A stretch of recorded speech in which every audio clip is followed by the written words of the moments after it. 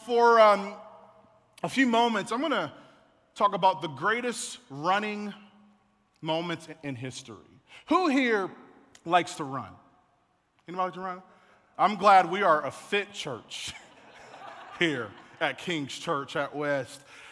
I'd rather not run, but I love to watch it. I love to watch the sport of running. I think it's fascinating that a whole career that can be defined by seconds. I mean, by seconds, right? Seconds.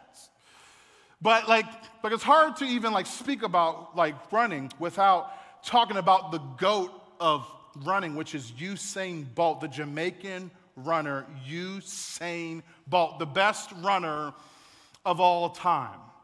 He once ran a 100-meter dash, hear this is crazy, in 9.58 seconds. It's a world record. 9.58 seconds, the fastest person in the world, Usain Bolt, amazing. Who here has ever run a marathon? Anybody? No one! Okay, cool. I love to watch. Now, marathons is extremely hard to watch because it's 26.2 miles, right? People actually choose to do this. People actually choose to put their body in so much gruel. I personally think it's not natural for you to put your body through that much pain and suffering. 26.2 miles, why? For just bragging rights? 26.2 miles a marathon, great stuff. Now, there's this man that tried to beat the best time for a marathon, right?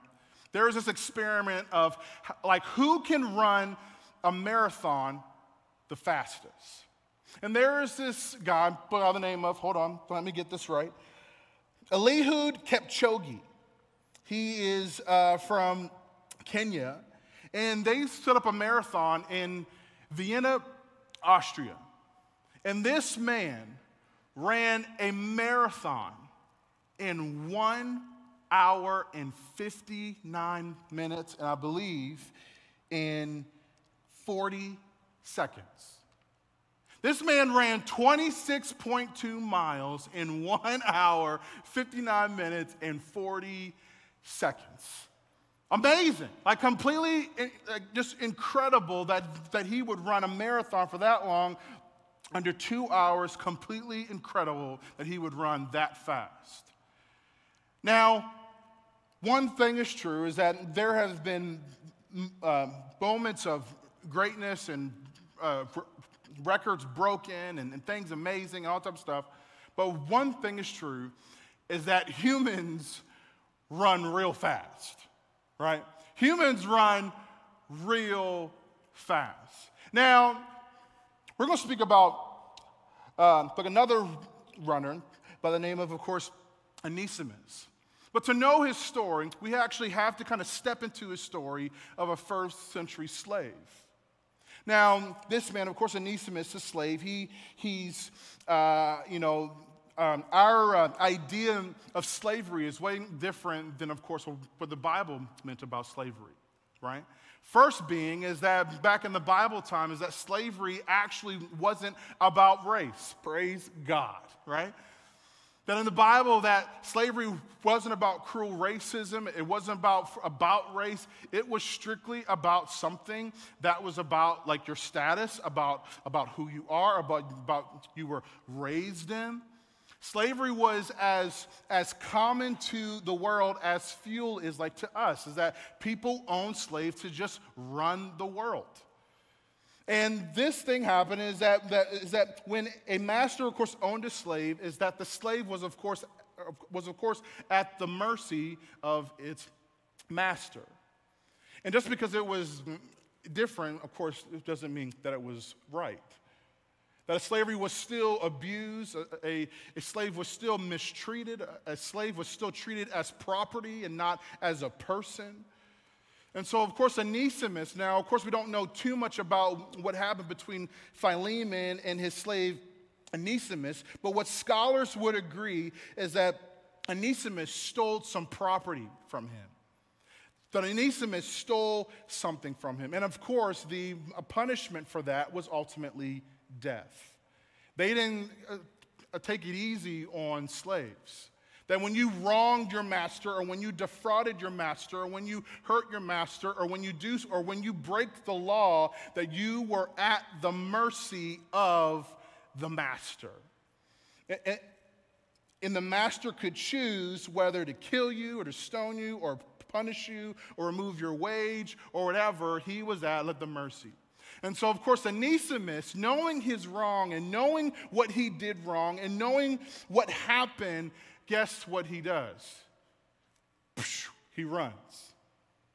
He runs, and he runs to Rome, which is kind of crazy because where he was to Rome was actually 1,300 miles from where he was.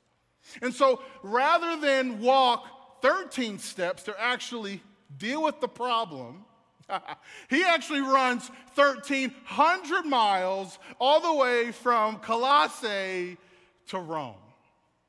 How funny it is that sometimes as human beings that we'd rather run 1,300 miles away from the problem than actually 13 steps to actually deal with it. But that's a whole nother sermon, and I can't actually preach that today. But it speaks to this human problem that we all have. Is that when we face sin and guilt and shame and our own brokenness and burden and weight and all these things, what do? We run. We run. We run and we think that by running we can actually escape the feeling that I feel or escape kind of the emotions that I feel. And so we think, well, if I just, change my job, then maybe what I feel inside of me will actually change. Well, maybe if I, found a new spouse, that'll help. Then maybe something would change inside of me. But maybe if I didn't see potholes in all of New Brunswick, then maybe I wouldn't have lost my temper. Or maybe if my parents weren't so crazy, then I wouldn't have so much trauma and drama in my life. Maybe if I just moved to Hawaii, then maybe my heart wouldn't feel so depressed or bleak or sad. And so we fail to realize that we think that what is outside of us can actually fix what's inside of us. And we fail to realize that our greatest problem is not outside of us, but is actually inside of us. Y'all are very quiet this morning. We fail to realize that our greatest problem is not outside of us, it's actually inside of us, that there is a sin issue, that there is issues and trauma and things and baggage, and so we lash out or we get angry or we try to move or we try to run or we try to be quiet or we try to remove ourselves from situations. And while that may be helpful, the truth is that you can never outrun you. Oh, my Atlanta, Georgia. The reality is if you have been a human being, a humanoid, a person with skin and bone, flesh on, with a soul, if you've been on this planet long enough, you will realize that you can never outrun you.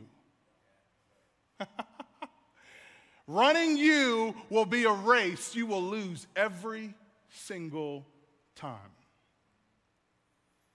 Why? Because the problem, again, is not outside of us, but it's inside of us. That we have monsters, we have things, we have secrets, we have past, we have pain. And what we do, we run thinking that if I run, then I can escape, that I can remove myself from situation. And then we try to find a solution for an ongoing problem, which is me. I can't run from me.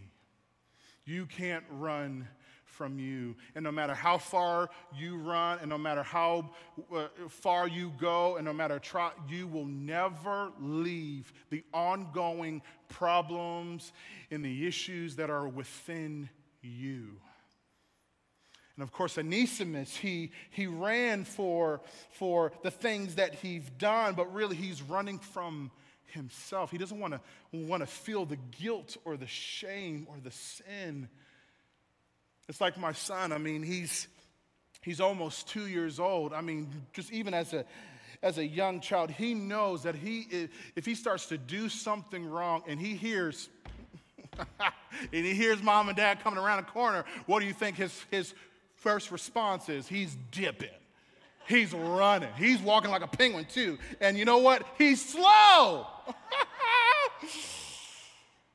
And that's the thing with us, is that we think that we're trying to escape and run from us, but what we don't know is that you are slow. And so the reality is that we will never outrun us. But here's the great truth, and here's the great news today, is that you can never outrun God's grace. I'm preaching to myself today.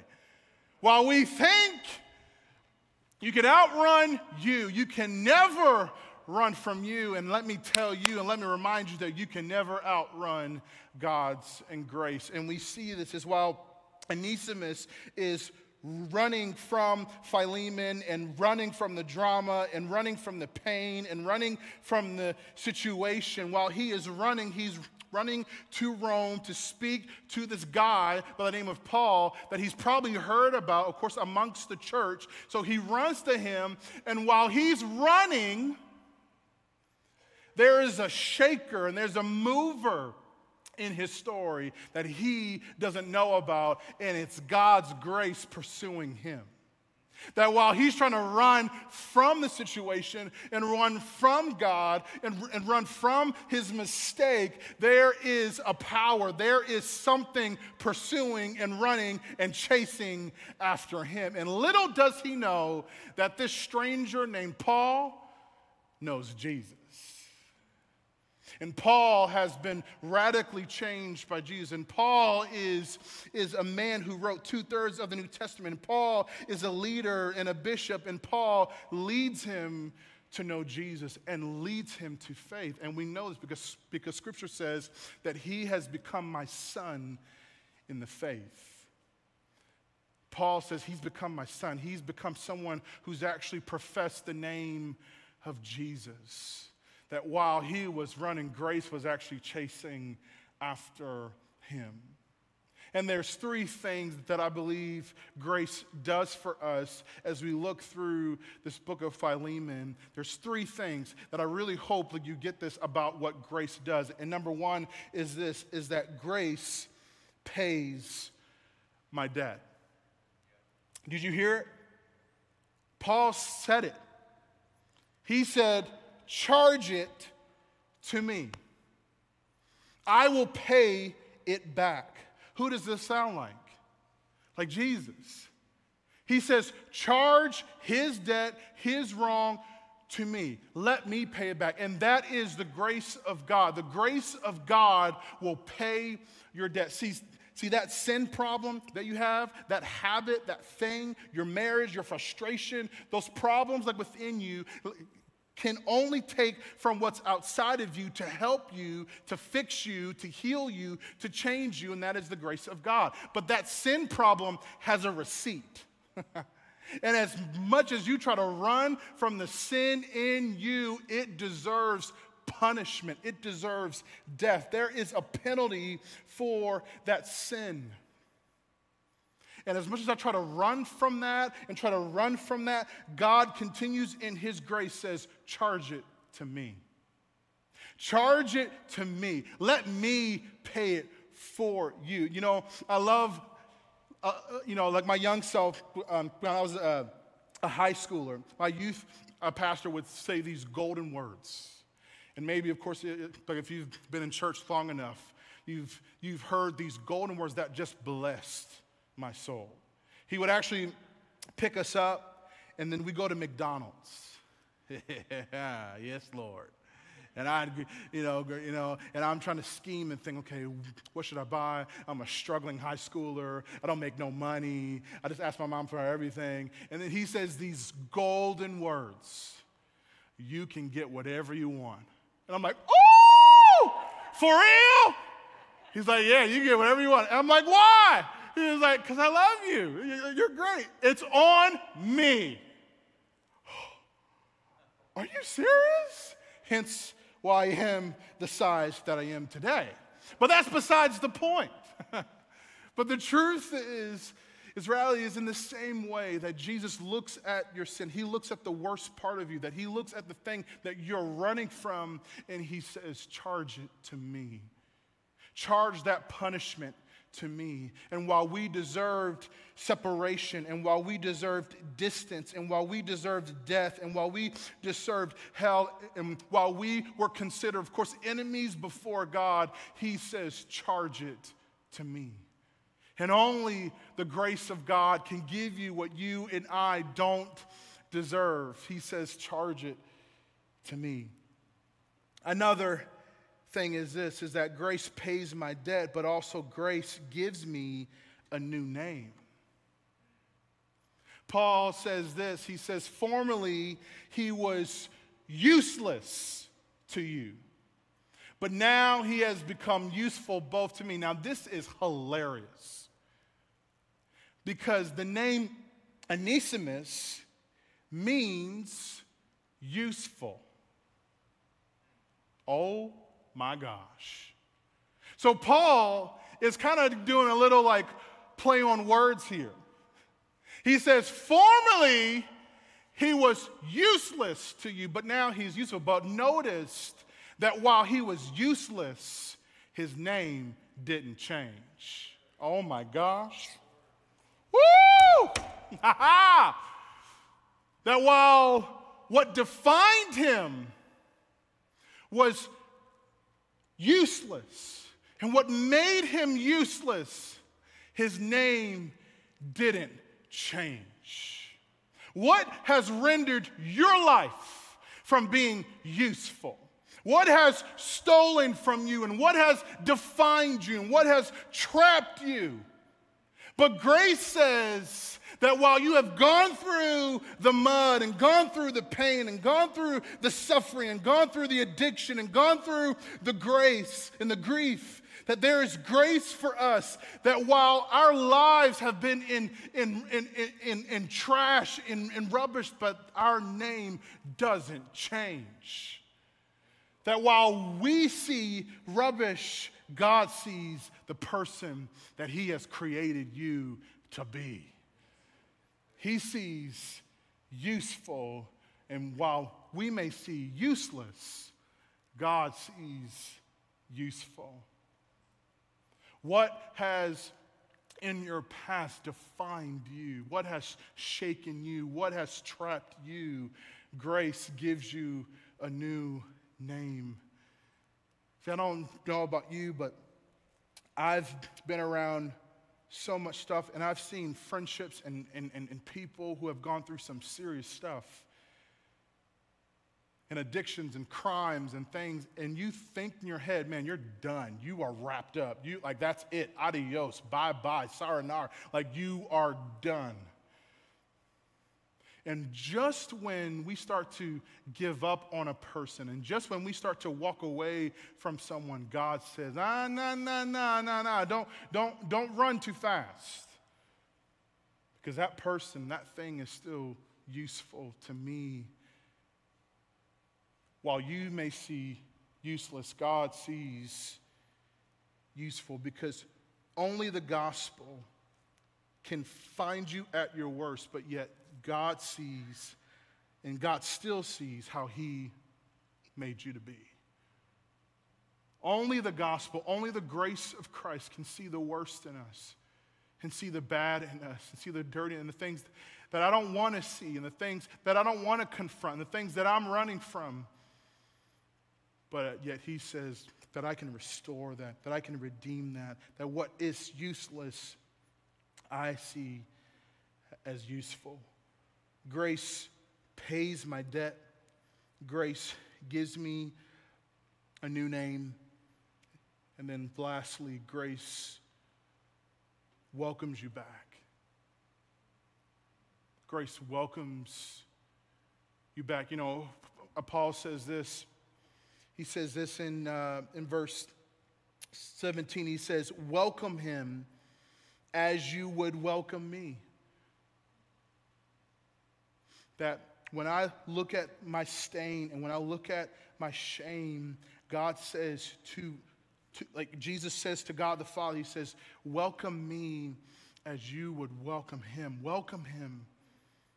And while we are running and while we are trying to run from God and run from our sin and run from our situation and our pain, God says, you are welcome back. We all know the story back in Genesis where the first sin happens. Adam and Eve sinned. And notice God's first words. His first words wasn't, how could you? What is wrong with you? His first words wasn't, come on, bro. Like, are you serious? Like, you should know better. What's going on? His first words was what? Where are you? His first words wasn't trying to shame you or trying to guilt you or trying to hurt you and trying to find you and trying to hunt you down. His grace was his first response. And he said, where are you? And God is saying to wherever you are, whether online or at West or here, that while you are running from him, if you just dare to look back, you'll see a God who is behind you, who's saying, where are you? I am wanting to be close. I'm wanting to be with you. I'm wanting to be around you. And while we try to run from the stain and the sin and the shame, and while I am separated from him, God is wanting to pursue me. And God is running after me. And God's grace is pursuing me. And God says through the cross, he says, welcome back. Come on home. Because the gospel is not that we ran to him. See, the gospel is that he ran to us. And so Paul is trying to set this foundation of the next thing that we'll see next week about restoration and reconciliation, is that Paul is brilliantly implying the gospel without actually mentioning it. He says, charge it to me and I'll pay it back. Welcome him back. I will take care of it. He's showing the gospel to Philemon so that Philemon and Onesimus can then find reconciliation and healing. Because if we are going to find the gospel's application and the implication, we have to get a revelation that we have been reconciled to God. That we can't exhaust ourselves of this very gospel and this truth. Is that while yet I was still a sinner, that God through his grace found me and he saw me and he fixed me and he picked me up and he turned me around and he cleansed me and he washed me and he redeemed me and he rescued me. Only the grace of God. It is not that you've earned it. It's not that you've deserved it. But it's that you just receive it. You just receive the grace of God for your life and for my life. That he pays for your sin. that he gives you a new name, that he calls you useful, that he stares at our past and our junk and our pain, and he says it's useful, and he says, welcome, like come on back home, welcome home. God in his grace welcomes you and me. And let me just tell you this, is that humans are fast, very, very fast. But let me just tell you this, that you are not faster than God. My God, who is Jehovah Jireh, El Shaddai, the Lord of Lords, the King of Kings, El Shaddai is what I call him, El Shaddai. I dare you to challenge him to a race. You think your sin is way too much or that you're wrong, of course, outweighs his good and his grace, but let me remind you today that you will lose every time. Because the grace of God and the goodness of God is running after you, and his good and his grace and his amazingness and his glory outweighs your bad and your pain and your drama and your mistakes. His grace is so good. So how do we apply this? Is that for us, we actually have to get real with ourselves. You know, for some of us, we're lying to ourselves. And when we run from our sin and when we run from the problem inside of us, what are we doing? We are lying to ourselves. And we need to get real with ourselves and just recognize that my sin's a problem, that I have desires, I have inclinations that I act on. God, I need you. And we need to recognize that there is a sin problem in us. But second, we need to get real with God. We need to get honest before God. And that's not for him, but that's for us, to really hear ourselves before God and say, God, I am wrong. God, I'm a sinner. I am separated from you, and I need you. We need to get honest before God, and we need to be transparent. We need to rip off the mask and the things that we're hiding in the past secrets and the pain and the sin and the stains and the things that we're running from, and say, God, okay, finally, I quit. I'm done running. I am here before you, God, and just get honest before the Lord. And then 3, this thing is hard. This thing is super hard, but that we get real with others. You know, the Bible says this. It says to confess your sins to each other that you may be healed. We confess to other people, not so that we can but so that we can be healed, so that people can speak into our lives and find us and say, hey, here I am. So we need to get real with God and get real with ourselves and get real with each other. So what are you running from? What are you running from? The past? A marriage, a divorce, addiction, a habit, anger. God says, just turn. Just turn. Repent. You are welcomed back. I paid your debt. You have a new name. Welcome home. Here's what Romans says, and we're going to end with this, and I'm going to pray, and thanks for your patience. Romans 5, again, Paul, he knows what it means to be reconciled to God, and he says this in Romans 5, verse 6. He says, you see, at just the right time when we were still powerless, Christ died for the ungodly. Very rarely will anyone die for a righteous person. That though for a good person, someone might possibly dare to die.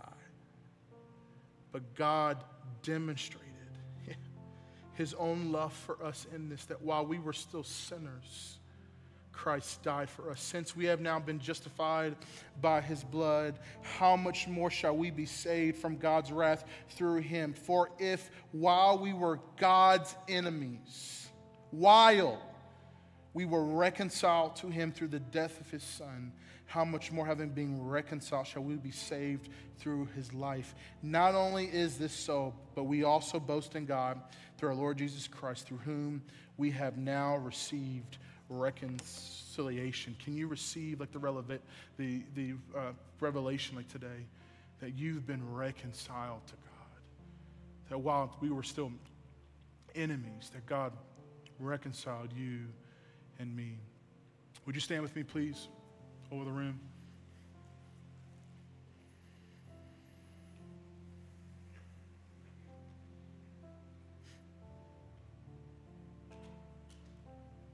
Would you place your hand over your heart like today?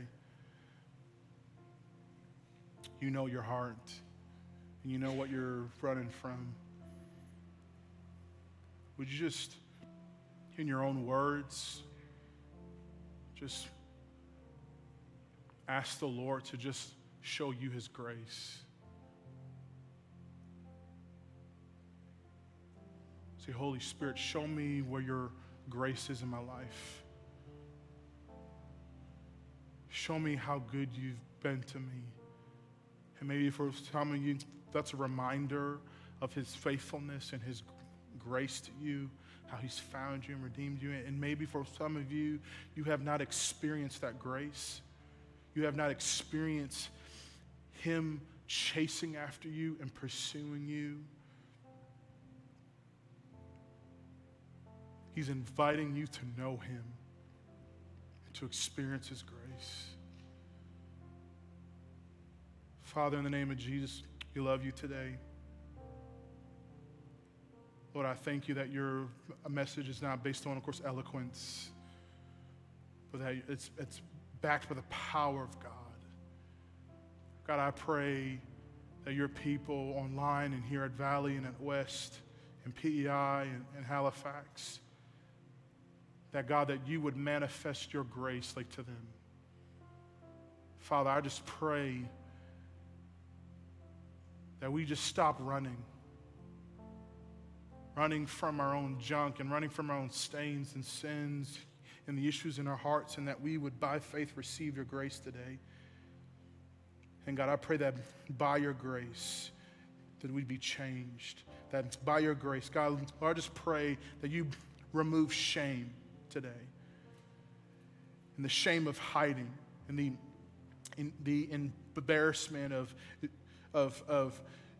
God, like, do you see my sin, and do you see this thing? God, I just pray that you would remove the shame and remove the embarrassment. And I pray that by repentance and by turning to you and by changing our heart and our mind to you, that your grace would receive us, that your grace would wash us, that your grace would fix us, so that we can live our lives for your unending glory. Lord, we love you today. Lord, we thank you. We praise you for your grace, your glorious grace. So, Lord, we love you and we thank you. In Jesus' name, we all said, amen, amen, amen.